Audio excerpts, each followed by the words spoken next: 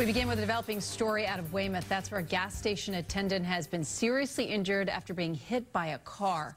Good afternoon. Thanks for joining us. I'm Kate Merrill. And I'm Brianna Pitts in for Chris McKinnon. The station manager says it appears to have been a terrible accident. WBZ's Bill Shields is live in Weymouth with the details. Bill. And Brianna, you know, this is one of the few full-service gas stations around here in Weymouth. Last night, the attendant was just doing his job. He was pumping gas out there. A car pulled in and apparently didn't see him, and he walked right out in front, and maybe he didn't see the car either.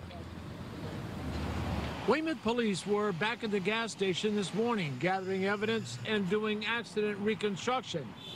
Last night, the attendant was pumping gas when one of the regular customers pulls in and apparently didn't see him. Her car knocked him down, and he hit his head hard. He's still hospitalized and still unconscious. His family over there, hoping he can make it. He's praying for him. Last January, the same attendant at the same gas station was robbed at gunpoint and beaten, even though he handed over the money. It's bad luck.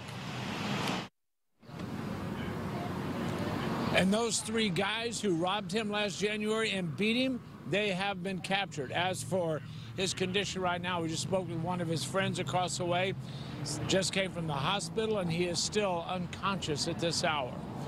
Reporting live from Weymouth, I'm Bill Shields, WBZ News.